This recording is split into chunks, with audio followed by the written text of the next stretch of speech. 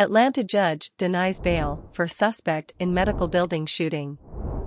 Atlanta, May 4. A former U.S. Coast Guardsman accused of killing a woman and wounding 4 others in a shooting in an Atlanta medical building was denied bail on Thursday. The suspected gunman, identified as 24-year-old Deion Patterson, had waived his right to appear at the court hearing during which Fulton County Magistrate Judge Hughes denied bail and ordered him held on 1 count of murder and 4 counts of aggravated assault, her clerk said. The suspect is accused of opening fire in the Northside Medical facility in the city's busy Midtown area at about 12:30 p.m. on Wednesday.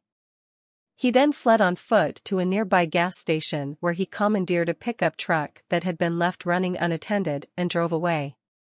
He was taken into custody about 8 hours later without incident after an undercover officer spotted him north of the city in suburban Cobb County, police said. The woman killed in the shooting was 39-year-old Amy St. Pierre, an employee of the U.S. Centers for Disease Control and Prevention, the agency said. Our hearts are with her family, friends, and colleagues as they remember her and grieve this tragic loss, the agency said in an online statement. The 4 wounded women ranged in age from 25 to 71 and all 4 remained in the hospital on Thursday, officials said. 2 of them were in critical condition and underwent additional surgeries at Grady Memorial Hospital on Thursday. The wounded were identified in court documents as Lisa Glenn, Georgette Whitlow, Jasmine Daniel and Alicia Hollinger. Patterson had an appointment at the Midtown facility on Wednesday.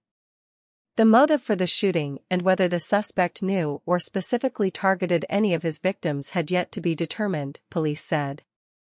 The mother of the suspect said he was upset that doctors would not refill his prescription for an anti-anxiety drug, a local ABC affiliate and other media reported.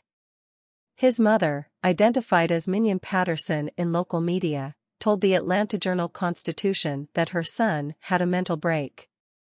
The gunman arrived at the medical center with his mother but she was not injured, police said. They said she and other family members were cooperating with investigators. Patterson joined the U.S. Coast Guard in July 2018 and was discharged from active duty in January, after having last served as an electrician's mate 2nd class.